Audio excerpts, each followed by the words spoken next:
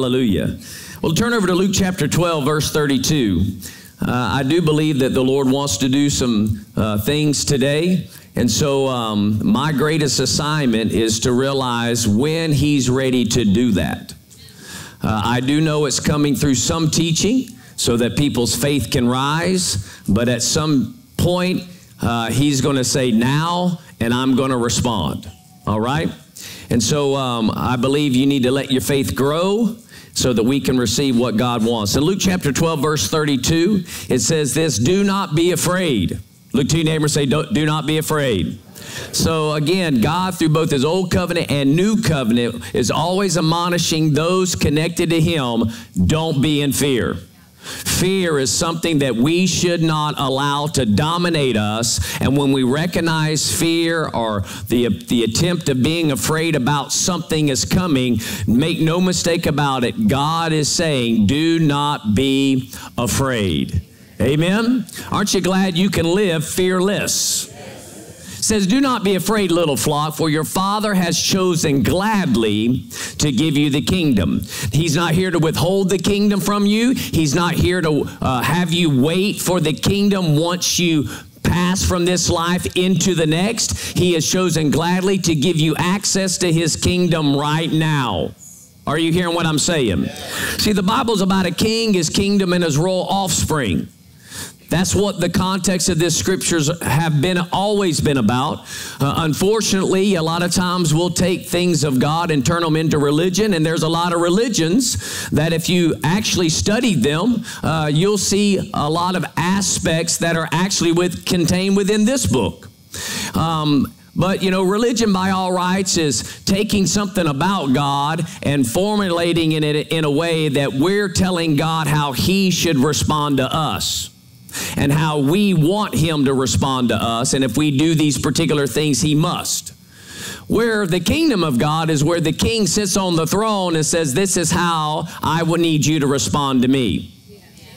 And so we have a king that sits on the throne. Thrones are in kingdoms, not religions. And notice the Father has chosen gladly not to give you salvation, but the kingdom. Now that doesn't mean you're not saved. I mean, you need to be saved. And salvation's important.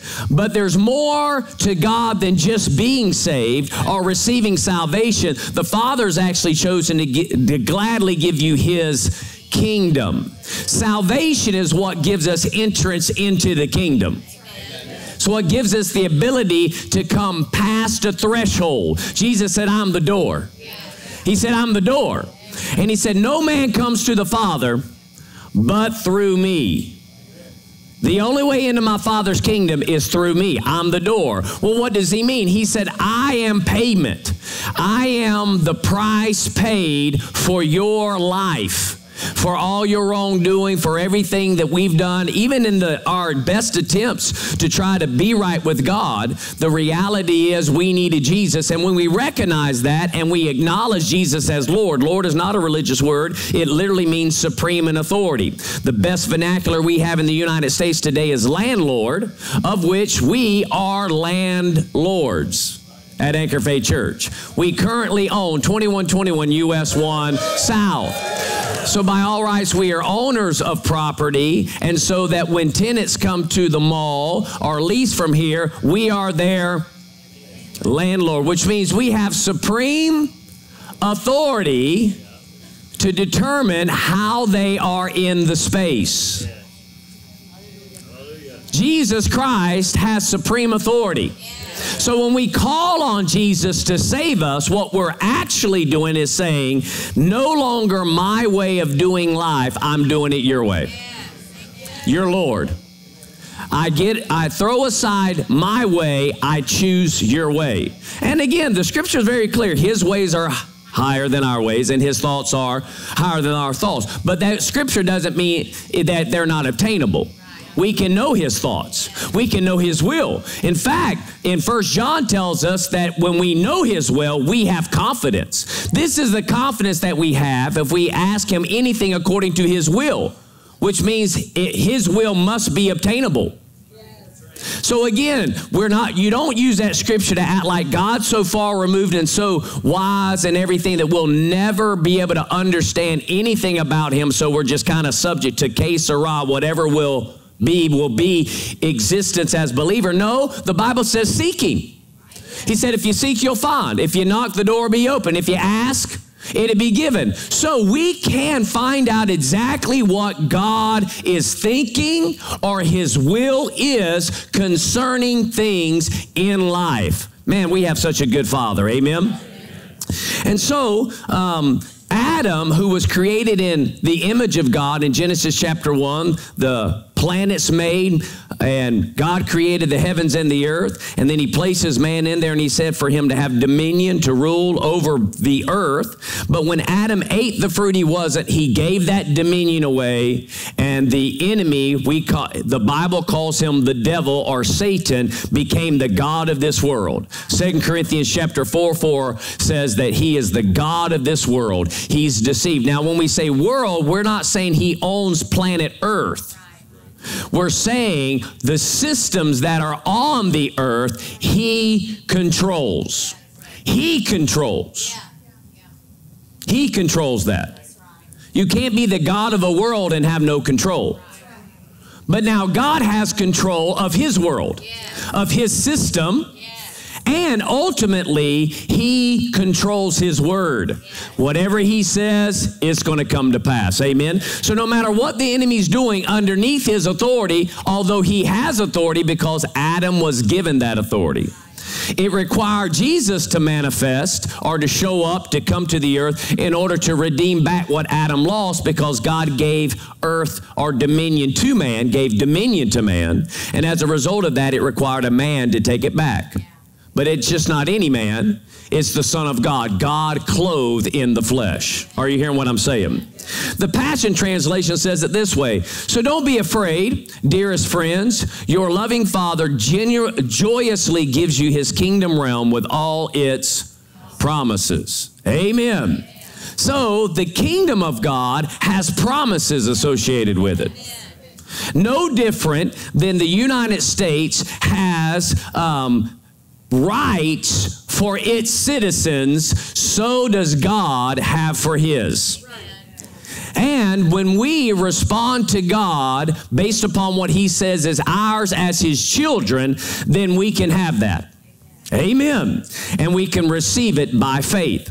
And since God has chosen gladly to give us his kingdom realm, or the kingdom again is not only associated with a place to live after we die. All right? This is not about assignment after life. This is about being a son of God now and bringing God's kingdom realm to us today.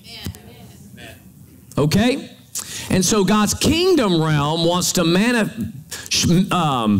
become visible in our life so much that people would begin to say, you're not of this world.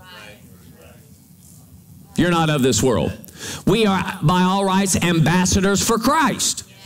Meaning then, we have been appointed by the King to represent him in the earth. And don't you know, all governments take care of their ambassadors. Hallelujah. So, God's kingdom has opportunities or promises for us that we can tap into today. This is why Jesus said this. He said, our Father. Matthew chapter 6, you know this scripture. And because of that particular scripture, we've quoted it at ball games everywhere, you know. But do we really believe what it says? He says, our Father, which is not his father, but is your dad, if you're born again. If you're a child of God. So it's your daddy as much as Jesus' daddy. He said when you pray, our Father who art in heaven, means he lives, that's his realm, right? Who art in heaven, hallowed be your name, your kingdom. Kingdom what? Notice not kingdom wait. Not pray that when you die, you'll get to see his kingdom one day. No, he says your kingdom come, your will be done where? On earth. So his will can be done here. His kingdom can be demonstrated, its power, its authority, and all that's associated with God's government. Because kingdom, by all rights, is not heaven. Right. It is king's dominion, the king's domain. Yes. Are you hearing me? Yes. It's the place where he has his authority, and all that he offers to his children and citizens are available to them no matter where they're at. Hallelujah. And so, your kingdom come, your will be done on earth as it is in heaven. So we know that there's no issue in heaven. I said there's no issue in heaven. Sin is not in heaven. Sin is not in heaven. And when the enemy rebelled in heaven, Jesus said, I saw Satan fall like lightning from heaven. That's how God deals with things that are unrighteous. He removes them from his presence. Right? He removes them. And he was cast down. Well, you understand why he went after Adam, because Adam looked just like God. And Satan only wants one thing, is that God to bow down and worship him. Notice, he wants him to bow down. See, this is what you do before a king. He wants to be acknowledged as the supreme ruler. But there's only one supreme ruler. I said there's only one supreme ruler, and that's the Lord himself. Hallelujah. The Lord is supreme ruler of all. Adam could have cast the enemy out in the garden, but instead he ate the fruit, and he gave him power. Well, what kind of power does he have? Well, he has this power. Acts chapter 10, verse 38 says this, look how God anointed Jesus of Nazareth with the Holy Ghost and power, who went around doing good and healing all who were oppressed of the devil. So a weapon or a strategy or something within the power of the enemy is to somehow increase death in your body. It's called sickness and disease. Because Adam fell from dominion, the Lord said, from dust you came, dust now you'll return. Which means now there's a process of decay happening in your skin suit. Now with Adam, that process was a lot longer than today. I mean, he lived to be 903 years old, I believe it is. Right? Or 30, one of those. He lived a long time. You know, and if you look at the recording of Scripture, you know, those that were on the planet initially, they lived a long time. But it shouldn't be surprising, because God never wanted Adam to experience death in the first place. The problem that we have is that we're in an earth now that's only knows death. That's all we know. So it seems that this is normal. But if you read the first 2 chapters of Genesis, that was abnormal. It was never supposed to be here. And if you read the last 2 chapters of Revelations, 21 and 22, it won't exist on this planet then. Because the Bible says we'll get a new heaven and a new earth. Woo! Hallelujah. And that the new Jerusalem will come down out of heaven to the earth. So get used to the planet. I know people are saying it's going to be destroyed. It is by the Lord through burning. But it's not like going to blow up and be gone.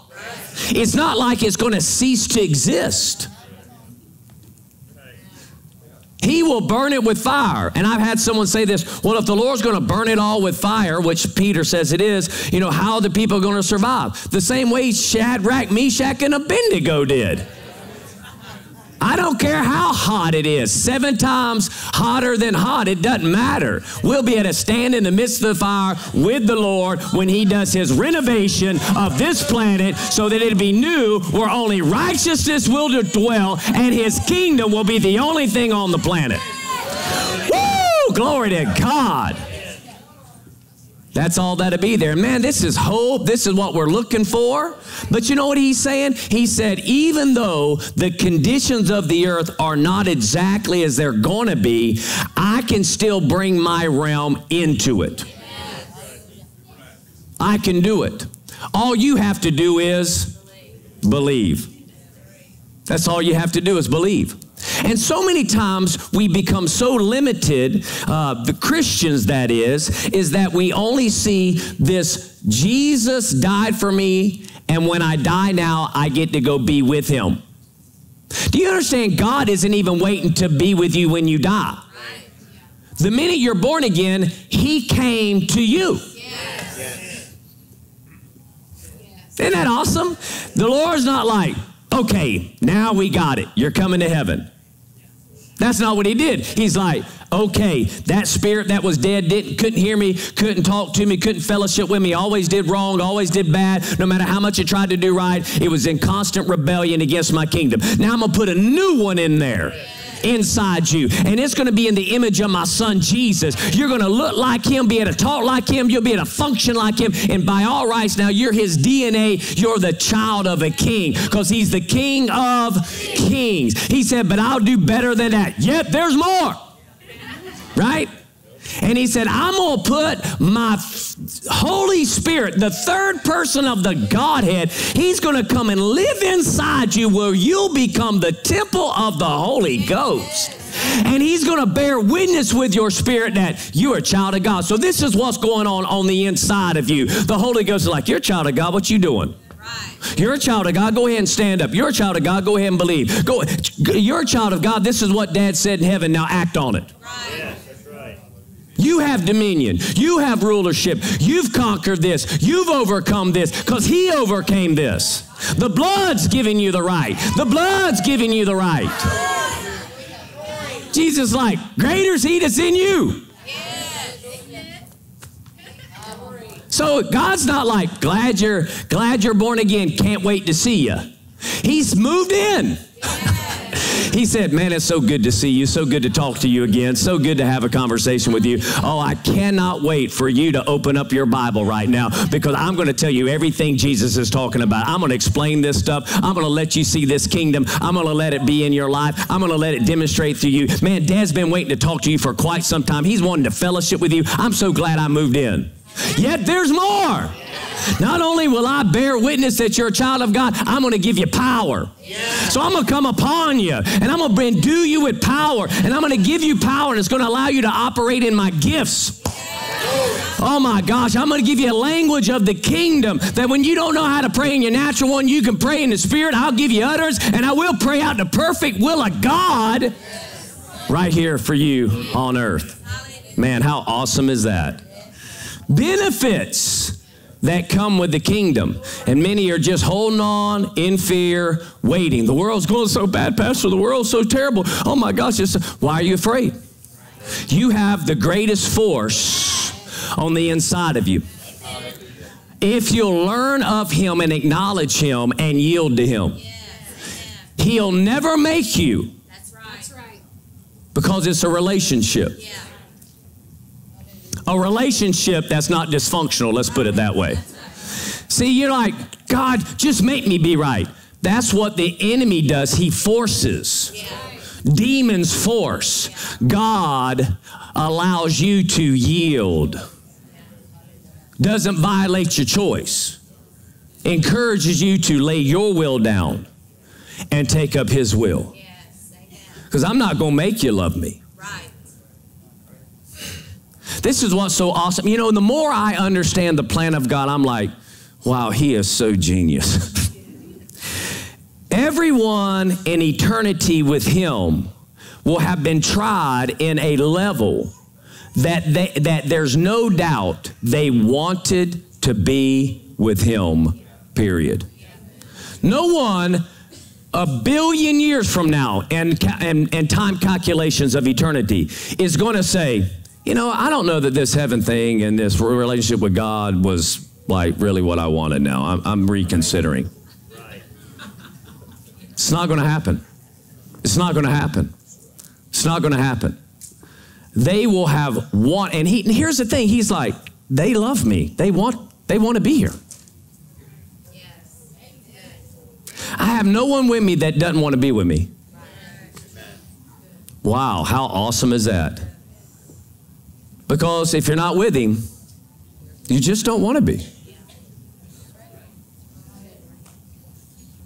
There's one benefit of the kingdom of God that the Lord wants me to minister to you today because he wants to demonstrate it. And it's in Matthew chapter 8, verse 2 and 3. We talked about this on Wednesday night. We was talking a little bit about faith. And the Lord told me on the way home after the basketball game, actually, wow, I'm telling you, that men's basketball game was like nail biter. I mean, they came from behind and then got behind again and then came all the way back. Oh, man, it was just like, I was on an emotional roller coaster, man. It was like, whoa, come on. Unfortunately, that last shot didn't go in, and they didn't close the deal, but it was a phenomenal game. The women, they won that game. The last time I watched the women's game, they didn't win at all, so it was good to see them get a victory.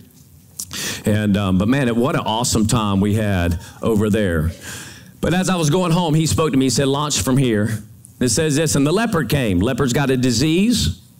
Sickness and disease is not of God. He's not the author of it. Okay? The leper came to him and bowed down before him and said, Lord, if you are willing. That's a conditional statement. He's like, I'm not sure. I don't know. If you're willing, you can cleanse me.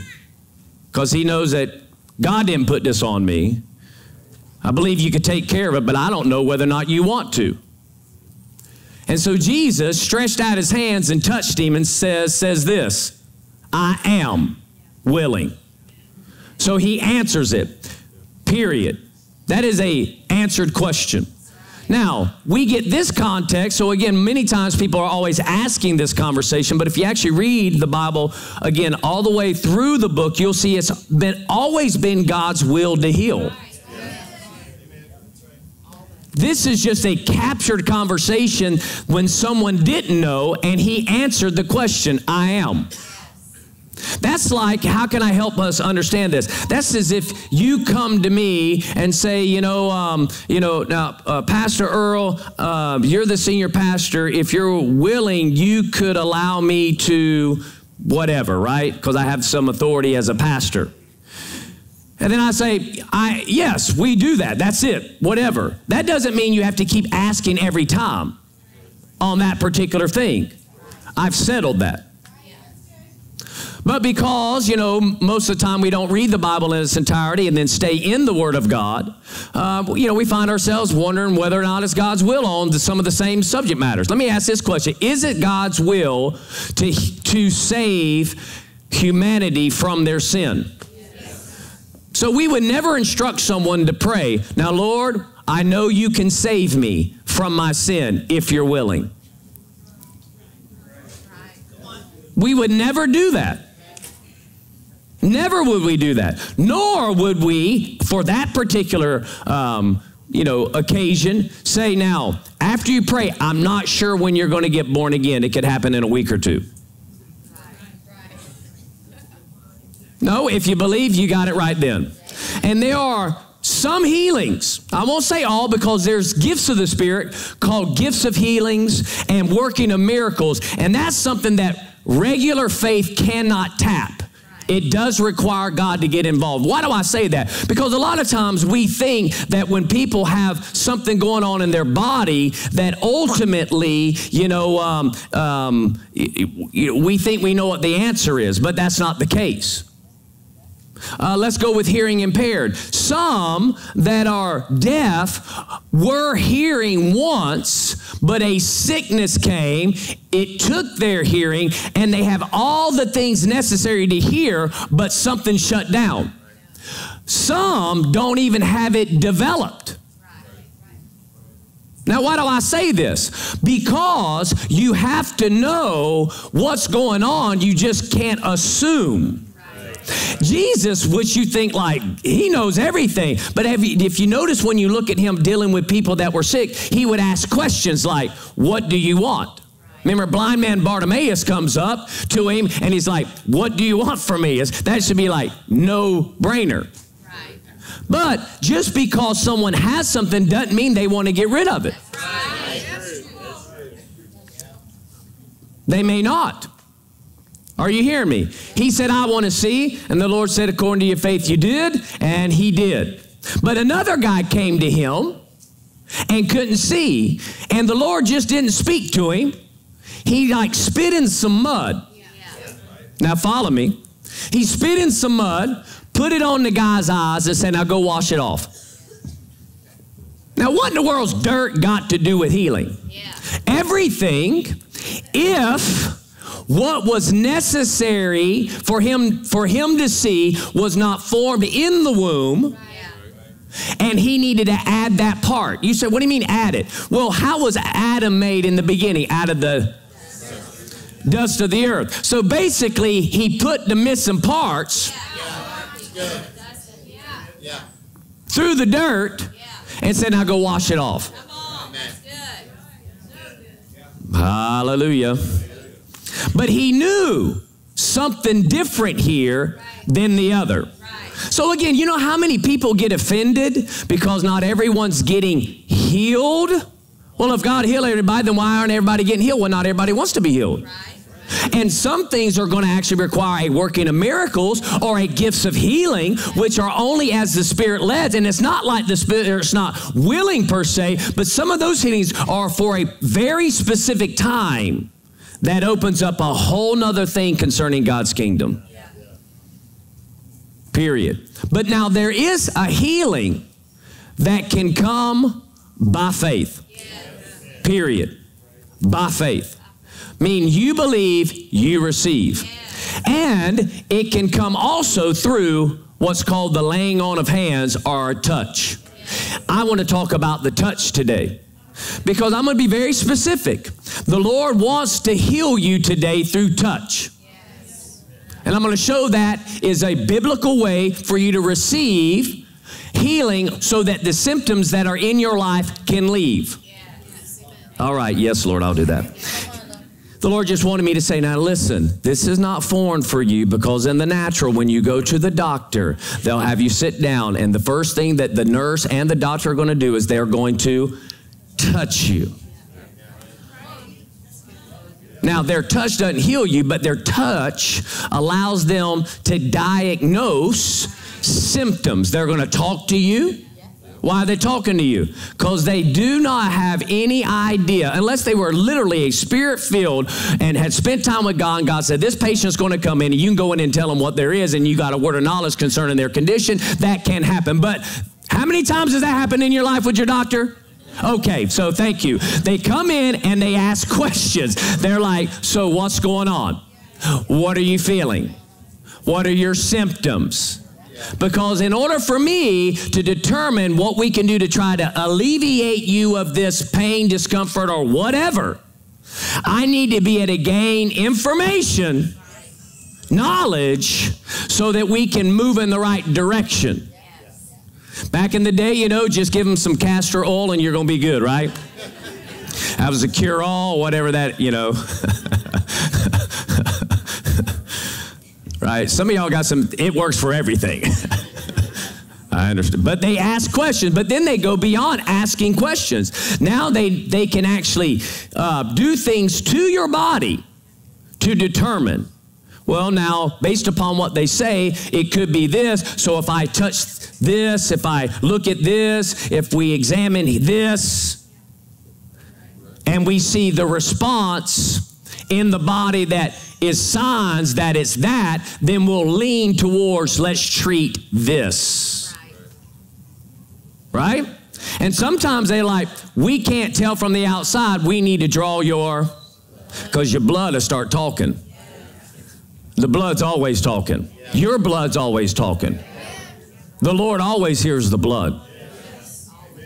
Not only is God's blood talking for us, but your blood is always talking to the Lord. Always. And so they'll draw your blood, they'll run it through labs, and then they come back and they begin to talk to you about stuff that you didn't even know it existed in your body.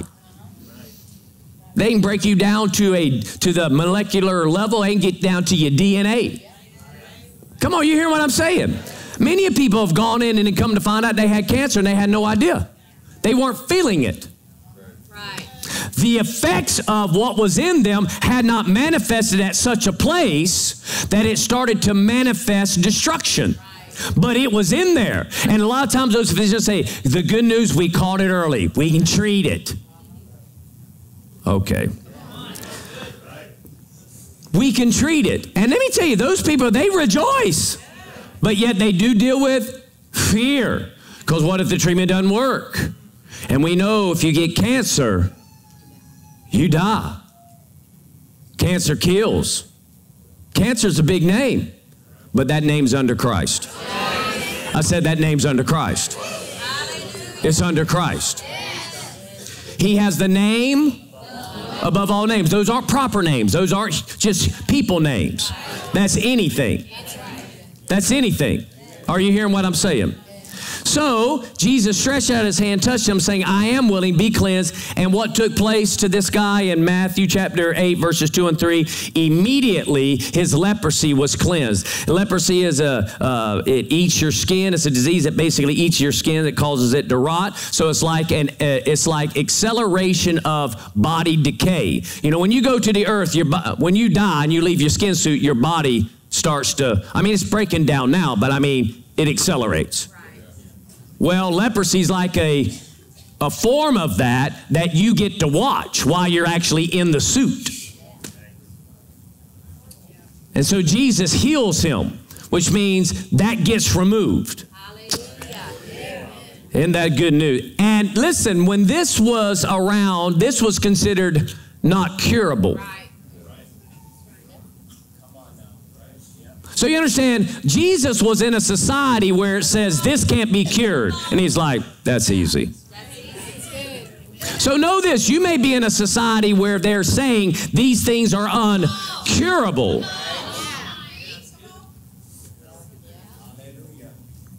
Okay. Let's look at Mark chapter 5. Mark chapter 5, verses 25 to 34, it says this, a woman who had a hemorrhage for 12 years and had endured much at the hands of many physicians, had spent all that she had and was not helped at all, but rather had grown worse. After hearing about Jesus, what'd she do? She heard about Jesus. She came up in the crowd behind him, touched his cloak, for she thought, if I just touch his garment, I will get healed. Immediately the flow of blood was dried, and she felt in her body that she was healed of her affliction. Immediately Jesus perceived in himself that power proceeding from him had gone forth, turned around in the crowd and said, who touched me? And his disciples said, do you see the crowd pressing in on you, and you say, who touched me? And he looked around to see the woman who had done this. But the woman, fearing and trembling, aware of what had happened to her, came, fell down before him, and told him the whole truth, told him everything. Okay? And he said to her, daughter, your faith has made you well. Go in peace and be healed of your affliction. Now, I want to key in on this word affliction because in the King James it calls it plague. And out of Rick Renner's Sparkling Gem book, volume 2, he says this Greek word plague is borrowed from the world term of torture. So he was surprised when he saw this Greek word because he's like, that actually most of the time means torture. He says specifically the word denotes the act of recurrently beating a prisoner or victim. Once the prisoner's wounds had mended, the torturers would bring them back to the whipping post where they would strike again and again and again. These beatings were sporadic but constant. And although they were not serious enough to kill the victim, it kept them in constant pain and misery. It was torment, abuse, a scourge that caused great suffering and prolonged anguish. So, what is this word plague or this word affliction as referred to here in Mark chapter 5, verse 29? It's an ailment, sickness, or affliction that regularly strikes an individual again and again.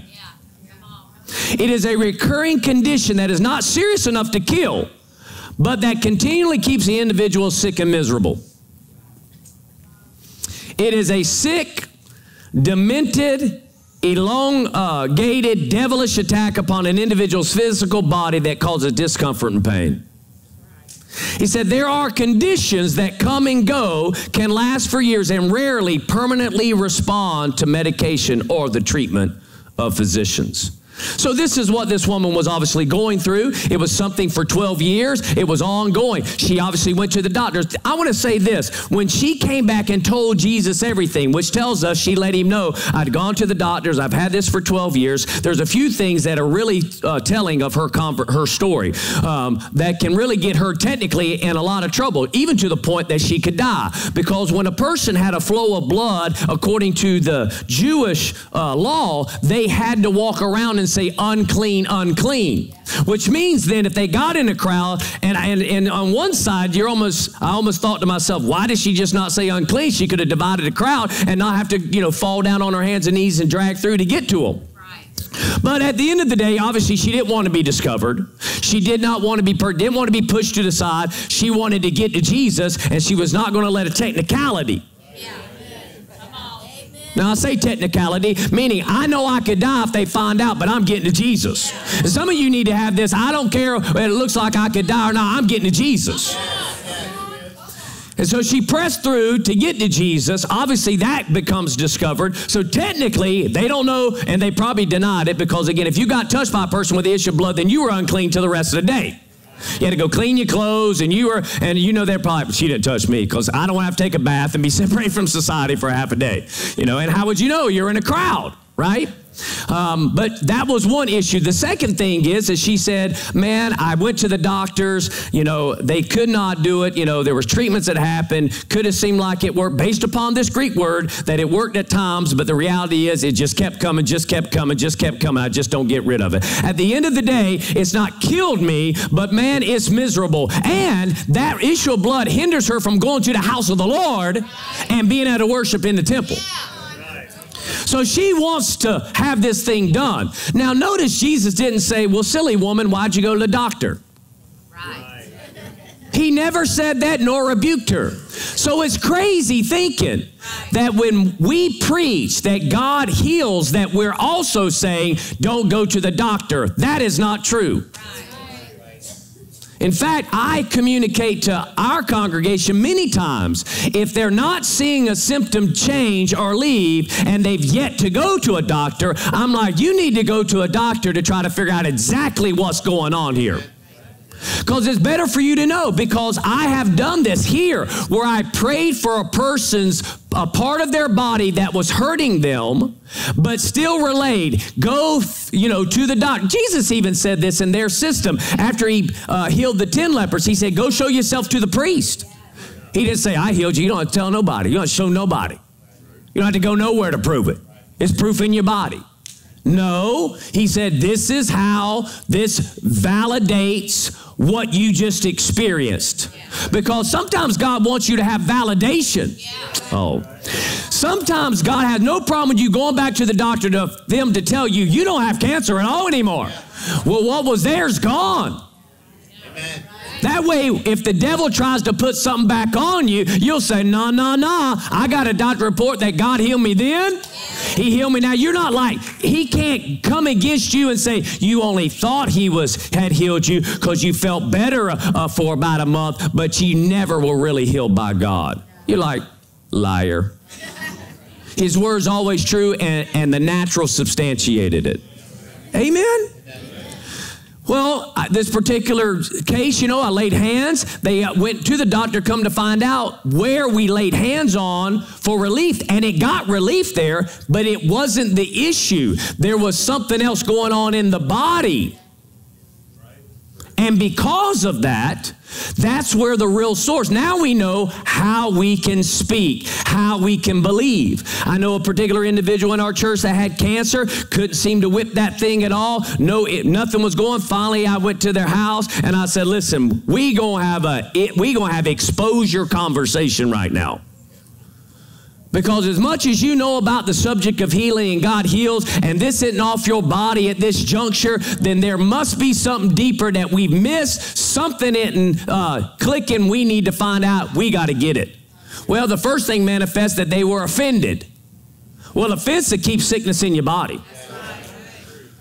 But because of that, once that got fixed, so to speak, there was still challenge. I'm like, you're going to the doctor. Here's the thing. If you're not real with yourself and your own personal diagnosis concerning your relationship with God and your heart, not only with God, but with people, then you can go far enough in a symptom that you may know its origination, and then eventually say, yeah, it's not gone because I have this heart issue. Now I dealt with this heart issue, and that area, it could have spread or touched somewhere else that you're unaware of. So when this individual actually went to the doctor, like, you're going, not only did they find out the place that they knew cancer started wasn't there, had died when they removed it, but there was other places in their body they were unaware of because it had already spread. But because we were able to come together, the word worked in their life today, serving here, man, just doing the will of God for their lives. Hallelujah. Alive today. You want a meeting? Stand up, Randy Clay.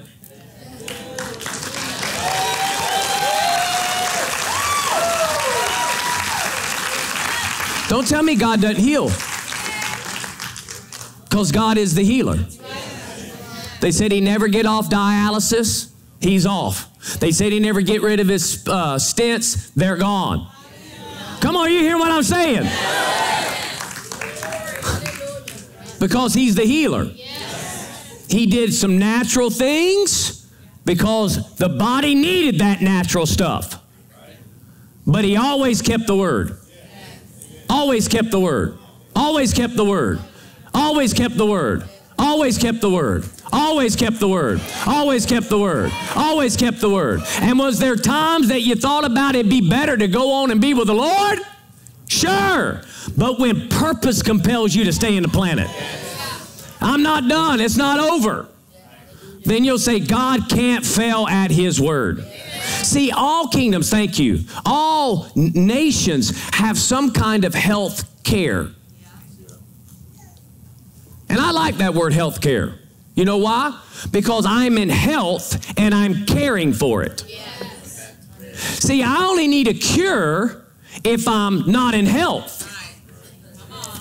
Kingdom has a health care. It can help you stay in health. But if something attacks you, it sure can help get it out. In fact, it guarantees. God has a success rate of never failing to heal anybody. The only way a person does not get healed when been around Jesus is if they choose to not believe that he can. When he went to his hometown, they were so offended at him because he was a prophet now, because they grew up with it. It says he could only heal just a few people. It's not that he couldn't heal. In fact, it says he went to his hometown in the power of the Spirit. And we know in the power of the Spirit, he had an anointing. He always eradicated sickness and disease. It left their bodies all the time. I said it left their bodies all the time. Okay? But in here, how they perceived him, he couldn't do it for them, not because he couldn't do it, because they chose not to. That's just like, you know, people, maybe you even had loved ones that refused to go to the doctor. And they died. Not because they had to, but they just wouldn't go. They just wouldn't go. And then when you find out what it was they died of, they're like, man, that was treatable. And you know, man, they were just stubborn. Stubborn. Right? Now, Jesus also wants us to know this. In his kingdom healthcare system, just because healing manifests or comes to your body and you have a right to it as a child of God, doesn't mean something can't come back. And Jesus clearly told this to a man that was stuck lame on a bed. And he said to him, he said, take up your mat and go. The man picks up his bed, goes. It was on the Sabbath. The religious people see him walking around and then get on to him because he's carrying his mat. But he's like, the guy who healed me, he didn't even know who he was. The guy who healed me told me to take my mat and walk. And they're like, who's the guy? Don't know. Don't even know his name.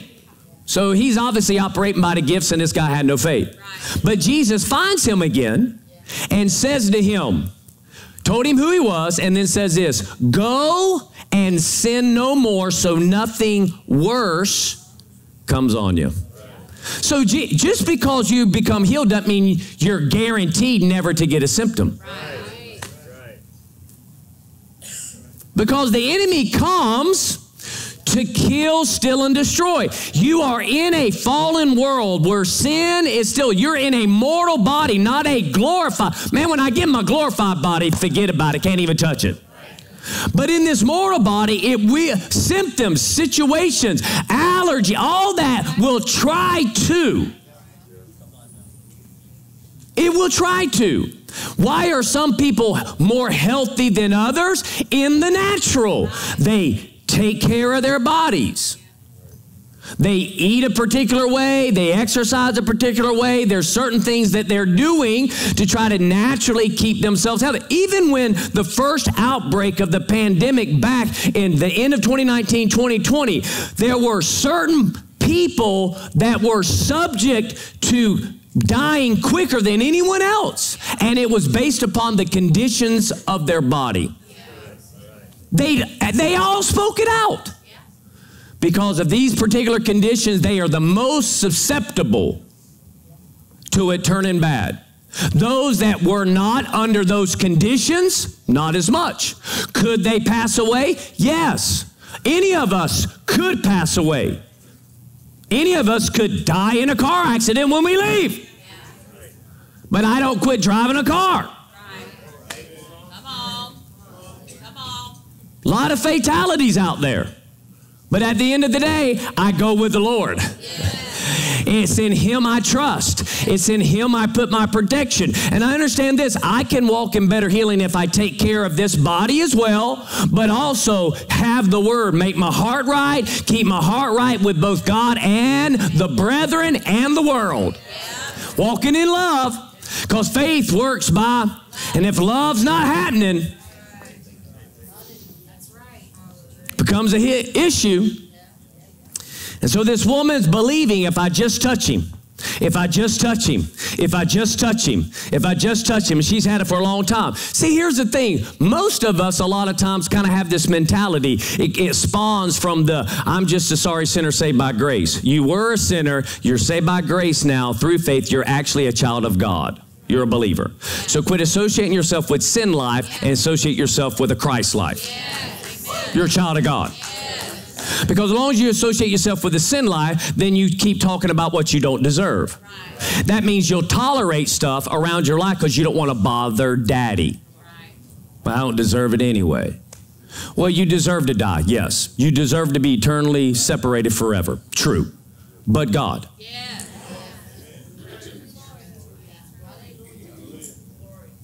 You deserved, based upon a way of living, to let sickness and disease come and run rampant through your life. But God. But God. But God. And so a lot of times we'll get these ailments or issues happening in our body, or things are going around, and then we start to get them, and we put up with them because they're not killing us. But they sure are aggravating. Aren't they? You know, sickness is a waste of my time.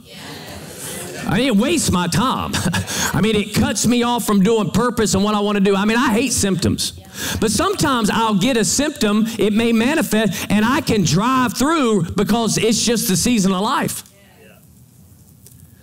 But that doesn't mean I need to be quicker to hear God or clear and say, now, Lord, should I just shut down? Because I could function with this and continue to believe you and speak your healing power over my life and study your word and continue to do the natural things too. And I know this is, I understand this is not going to consume me. This has got to go, and I'm going to be in some place somewhere and it ain't there anymore. I know that. But sometimes the Lord would say, just go ahead and shut down and get it off now. One reason to get it off now is because then you won't pass it. Because when it's gone, it's gone. Are you hearing what I'm saying? But she wanted to touch him. Jesus touched the leopard. She wanted to touch him, did touch him, and healing happened. Power left Jesus. Not only did she physically touch him, she did, but that touch was by faith. Jesus himself said, I'm willing, and he touched the guy, which is a very powerful statement, guys, because you understand this. Just the fact that Jesus touched the leopard, he should be unclean. That's right. Yeah. But you know what? He actually never touched the leper. Because when he went to touch him, it immediately became whole. He actually touched the healed part of his body. In fact, I would submit to you, the leprosy started to pull away the closer his hand got to him. That he didn't touch a leper, but a healed individual, and it just manifested just like that. Wow. In this lady's case, same thing. When she touched him by faith, what happened? Immediately. Not 3 weeks from now.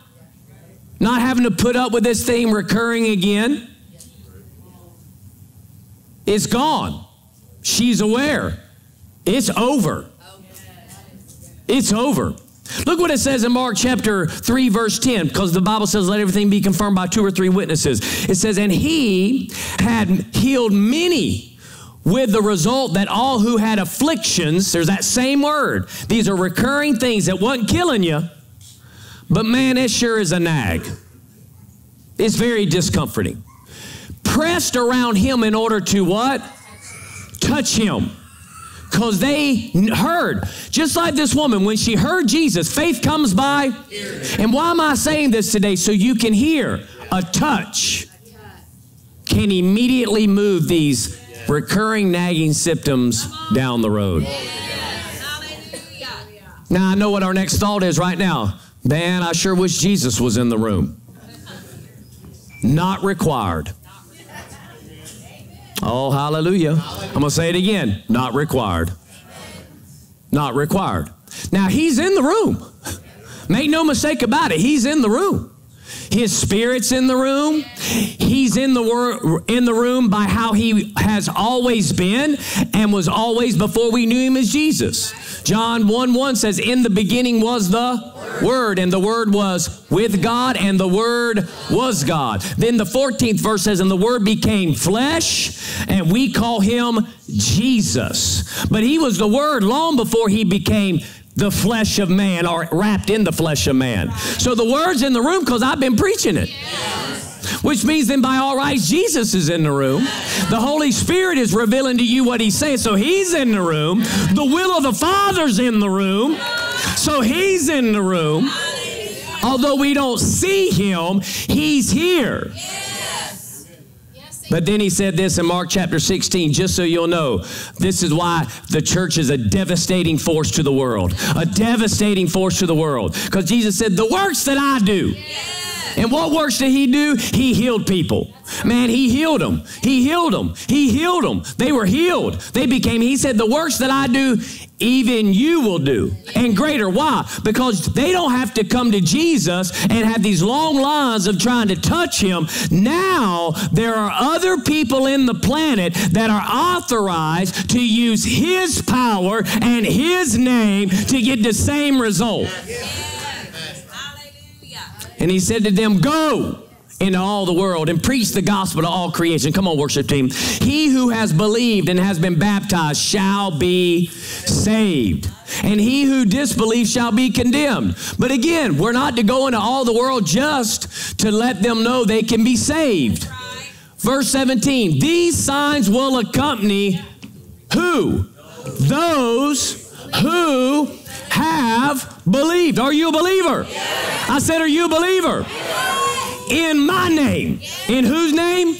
Not your name, not my power. This ain't Pastor Earl doing it. It's in the name of Jesus, the name above every name, the King of glory, the name of the one that's seated at the right hand of the Father, the one that's going to come back to the earth, the one that's going to call his church, the one that's going to split the sky open, put his foot down, and make the mountains to fall and valleys to come up, who will cast the devil out forever.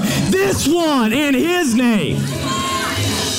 They will cast out demons. They will speak with new tongues. Verse 18, they will. This ain't they might. It could happen. Maybe it'll come to pass if he's willing. No, they will cast out devils. No, they will pick up serpents. And if they drink any deadly poison, it will not hurt them. They will. Who's they? Those who believe, who are believing in the name of Jesus. They'll lay hands on and what's going to happen to them? They'll recover.